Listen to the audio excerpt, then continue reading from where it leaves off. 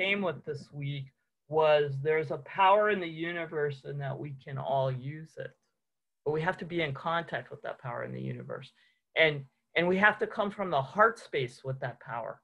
So it's similar to, for those that were on the call and as we started, when Georgia asked for prayers, and I said, we have to lift her prayers up because it's her emotion and passion that the universe understands, okay? So we have to move out of what I call duality thinking and into the heart, which is where unity exists, okay? So as we all know, or in case you didn't know, when a theme is set for the week, it starts working the person that gets to present it. So better together in a inclusion option. So the first discussion this month under this theme was, let's together and feel our right. I think that's kind of what that song does. I'd like to teach the world to sing. It brings us all together, right? And then the second week, I think Reverend Robert talked about who we are as individuals, who we are collectively. And then the third week was about colorblind or colorful. And then today, better together. So one of the things, sometimes as a speaker, you tell stories of your childhood. They're not meant to brag. They're meant to help you think about a thought. So for me, my childhood was rich. My parents taught me not to see color, which as I've grown older, I've realized that was not necessarily a good teaching, but I understand where the teaching was from. I was raised in Southern California, and I feel very blessed to have been raised there. We were raised in Gardena, Torrance, and if anybody's familiar with the area or the history, most of the Japanese that were interned from that area. Gardena, Torrance was farmland, strawberry farmland. My grandparents lived in what today is called Watts, Los Angeles. So the reason I share this is because diversity was always part of my childhood. We were the corner house on a street, 164th, that went this way, Spinning that went this way.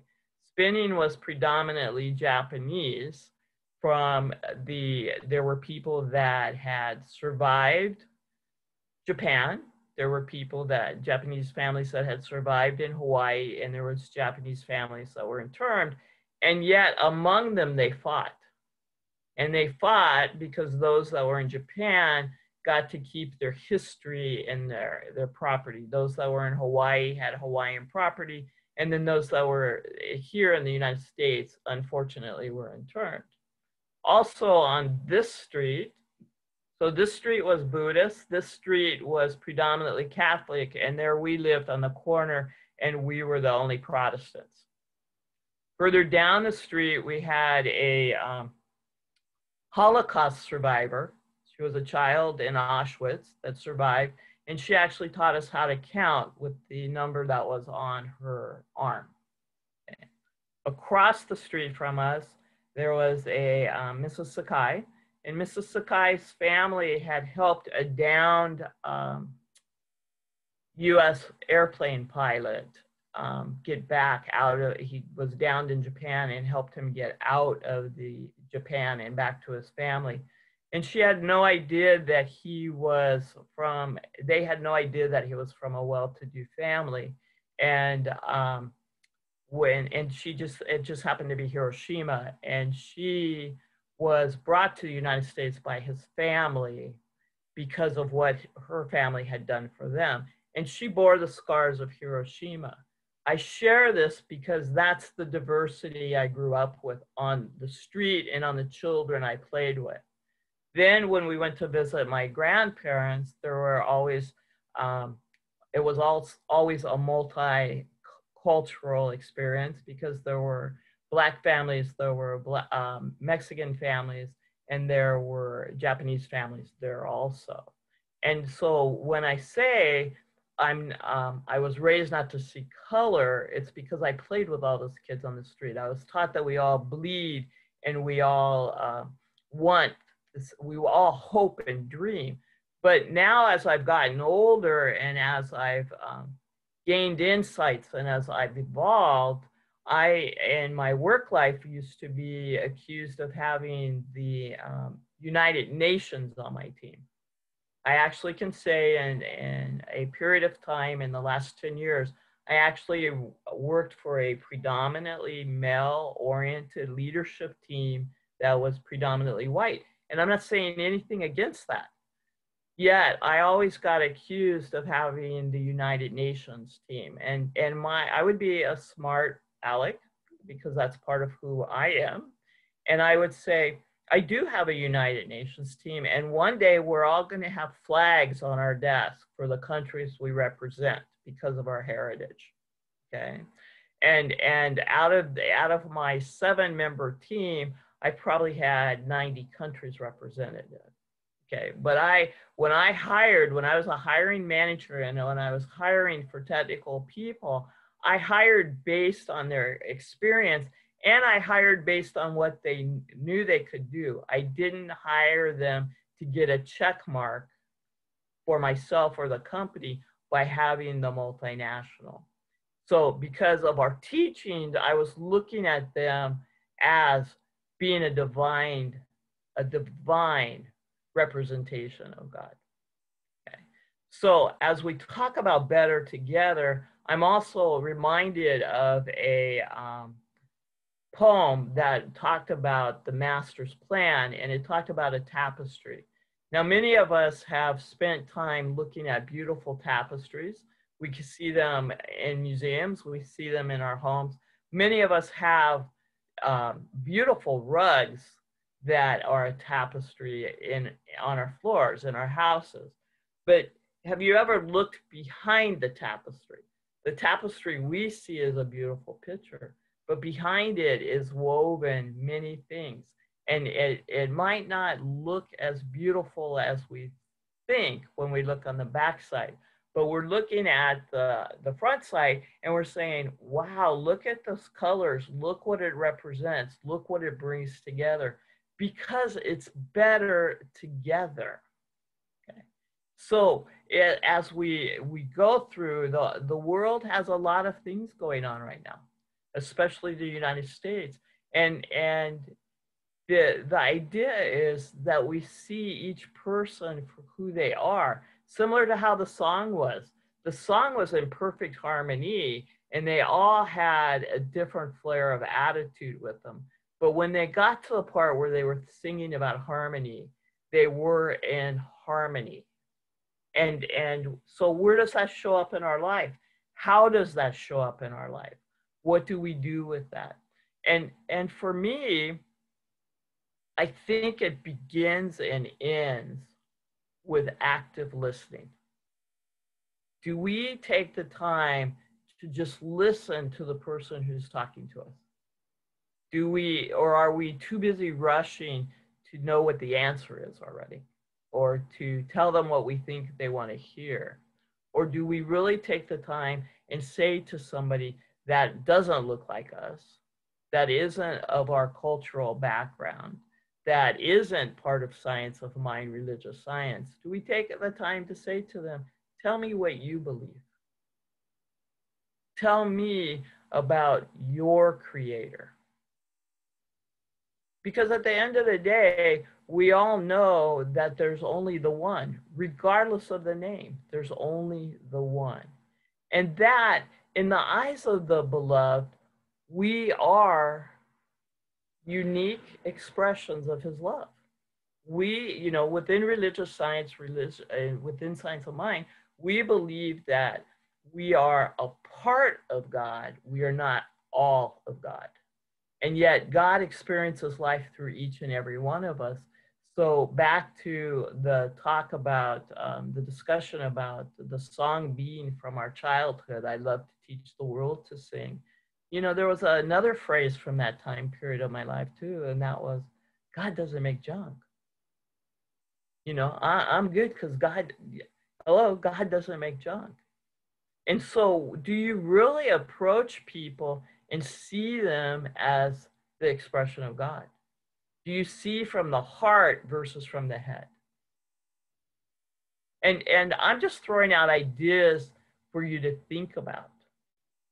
Emerson says if you touch the life of one person, and that could be through listening, if you touch the life through one person, your life has been successful.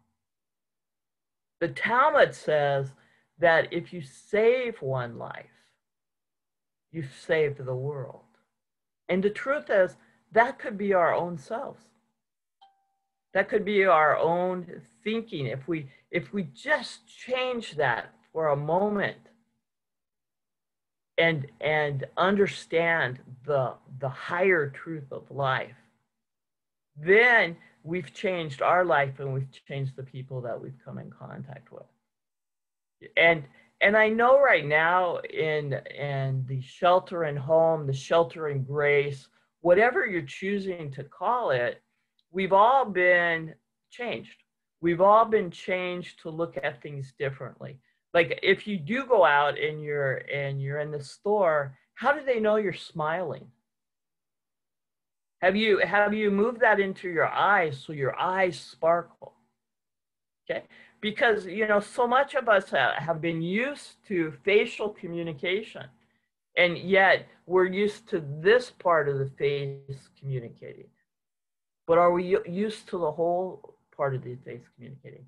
As you get out of your car and you walk into a store, do you walk in with the intention, I'm going to let my light shine? I'm going to let it shine. It's going to show up in my face. It's going to show up in my brightness. It's going to show up in my eyes, because who cares about this part? Yet at the same time, if you're smiling here, it'll show up. Okay. And so your task this week is, if you're out and about, is just to see if you can see the divine in others without seeing their lips turn up. Okay. The other part is, I think in California right now, I've always said that the COVID has brought the world together to its knees. It's brought it to its knees. I mean, when have you ever heard that the entire world has had a shutdown? Okay. And yet it's also where Mother Nature's healing herself. It's been a long time since I knew that porpoises were part of the canal system in Venice. It's all, we had up until recently, we had clean air. Okay. Yet we also know that, I'm sure, Nate, by your house, that you have done a lot of work around your house to keep your house safe in regards to the needles pulled back. And I know, Lucy, that's the same for you in the Santa Cruz Mountains that you live in, that you keep your property safe, but it's the other part of the dryness that the lightning struck. And then within the lightning strikes, there's other energies that take place. They have their own micro systems within the fire that we can't control. But the truth is, what's going on? The earth has always taken a way to clear itself. It doesn't need to do it the way it is now. And we're lifting prayers for those that are in impacted areas, and for those that are on the evacuation call. But how collectively, think about the firefighters that are out there. It's a collective group of people that are working together for one goal, and that's to put out the fires. We, as a religious organization, we're being called to our knees again to lift in prayer the prayers of our friends, the prayers of the state, the prayers of the states, because California is not the only one on fire. Colorado's on fire.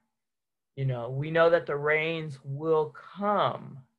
There's a lot of people. I was talking to my friend Nadini yesterday, and she's of a Hindu faith. And she was telling me that in the temples, they are praying for the rain gods. They are praying to the rain gods to bring rain. So everybody's working better together. And so collectively, we have to look at ourselves. Where am I better together when I align my words from my heart, from my soul, versus just thinking out? In the class, in the money class that we've been doing on Thursday nights, we talked about when you look down, there's a certain energy, there's more of a negative response energy that holds us heavy. When you look straight ahead, you're more coming from the intellect when we're doing, and especially when we're doing our prayers. And when you look up to the area between the ceiling, where the ceiling and the wall meets, when you look up, you raise your eyes to the heavens from where all things come. And so that's a great biblical quote. You know, I lift my eyes to the hills. So we need to lift our eyes to the hills for those in the fire area to know that the beloved's in motion regardless of our appearances. So back to the theme of the month, inclusive, inclusion in action.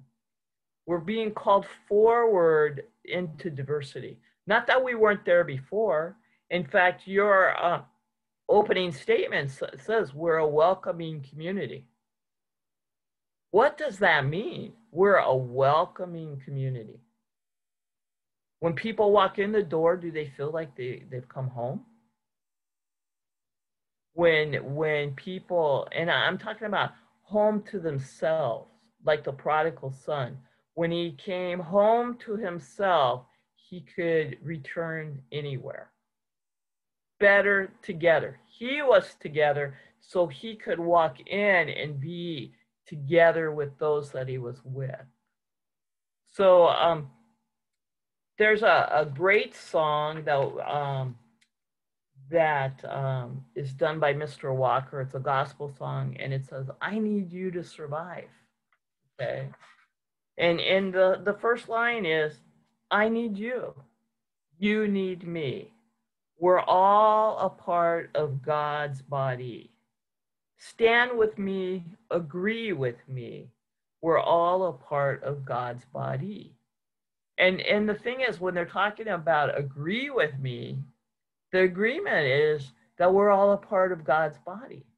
You know, it's like namaste. The God in me sees the God in you. But if I don't know that in me, how can I see it in you? But we're better together when we come from that place. And we have to own that. We have to own being able to say to each other, tell me about you. Tell me about your childhood. Tell me about what you believe in. It's one of the things in religious science is we imagine a world that works for everyone. Okay? But do we take the time as individuals to ask, tell me about your world that works? And then do we say, I hear you, I see you, and I support your world with love. And really truly mean it. Okay? Because what I notice in the world, we're too busy, not as religious science, just this is a general statement. We're too busy telling other people, other countries, our way of life works best. Well, maybe it doesn't. Maybe it doesn't in their circumstances. But we have to ask them what their world looks like. We have to understand what their hopes and dreams are. As you know, I would imagine everybody on this call, we have a common theme. It's called religious science. But do we really know the hopes and dreams of each other? Have we, and you know, I mean, especially now as we're in the community of life on Zoom. How many of you miss being able to hug people at church? How many of you miss holding hands? at church for the last song, how many of you missed the social gatherings? Okay. So those are the common things we share. How many of you miss to see each other's smiles? You get to see those here. Okay. You get to see the comforts of everybody's homes, where they're taking the call from. And you know what, Bobby? I think this is the first time that we only have one person joining that's not in their house. And that would be Nat from his car. Okay. But usually when I've been on the calls before, people have been at the beach or they've been outside taking the call. And I understand why you're not outside today because of the weather. Okay. But how many, other than that, how many of us really knew what people's offices looked like? And what you can glean just from knowing that. Like, wouldn't you like to know what some of the books are that Bobby has on her bookshelves? Yeah, you know? Wouldn't you like to know what Christy really cooks in that kitchen? That we have had, other than what she's brought in for the potlucks that we have? Or what really does Gail have sitting across from her? Is her TV directly across from her chair that she's in? And doesn't that look like a very comfortable chair? Okay. You know, do we ask those things? Like, for example, Meg, did you crochet your blanket that's behind you? Okay. No, but it was a gift, right? No? Yeah. So, I mean, or what's really on the whiteboard behind Christy? Like, Nat, I get that Nat's either got an SUV, but what really is this car? And Amber, I'm kind of curious what the yellow is on the side of your window. Is it a stuffed animal or is it a flower? Ah, okay. So, you know, but see, and now look at all of your guys' smiles. You know, as I've pointed out, like, you know, seriously, what's the pictures that Bob has hanging over his left shoulder? Are they family pictures or are they paintings that he's done? You know, what is it that we could tell each other that sometimes we're afraid to tell each other, but more importantly, we're afraid to ask? And then our job is just to actively listen, to hear. That's how we become better together. We're all individual expressions, okay? And we want to be individual expressions, but there's a common thread that unites all of us. And it's not just religious science, it's not just this community. The common thread is the beloved, the divine. The common thread is the divine. And when we can see that in each other, then we truly are better together. Okay, so Lucy's added her pictures now. So, you know, I don't know if you guys know Lucy. She's a friend of mine. She's not far. She's in Santa Cruz area. So thank you for joining us. You know, but we're better together. We're enriched together. And how do we take that forward into the world and appreciate? Diversity is not just the color of somebody's skin. It's not just the ethnicity that they bring to the tables. It's not just their religious beliefs. Diversity is each and every one of us being counted, each and every one of us being heard. You know, a lot of us would say, yeah, I'm a part of this group, but you also like to be individual, especially Americans. Americans like to say, I'm an individual. Don't lock me in. And then, of course, then we have different groups that'll say, well, then there's the coast people, and then there's the middle America people, and then there's, in California, there's the Northern California versus the Southern California. No, I'm proud to be a Californian. I'm proud to have German heritage, ancestors that came over way before the Civil War started. I'm proud to have Irish ancestors that came over. But at the end of the day, I'm an American. And I'm also a human being. And fortunately, because of my dad working for Pan Am, I've also traveled the world. You know, why do you think I have a college degree? Because I could fly anywhere for $10. Okay, so and I could see the world. And as a woman traveling in the 70s and 80s outside the United States, it wasn't easy. It wasn't easy. It's easier today to do those travels, but I got to experience it. And I also, when I traveled, I went into those countries understanding the rules of those countries. I went in as an American tourist, but I didn't go in wanting to see America. I went in, and before I took those trips, I read to understand what their culture was so that I didn't spit my gum on the streets in Taiwan. Okay, it comes to being respectful, which also comes back to active listening. When we're in front of somebody, it's on us to ask them, and then to just quiet our brain and listen. To greet them from that namaste place and to listen. So that is how we become better together. My friend Gail and I one time were taking a class, and it was really funny because the first part of the class was called Step into the Future. And for those that have been around religious science for a while, you may know the name Paulette Sun and Michael Davis. It's a class that they taught. And we took it here in Oakland.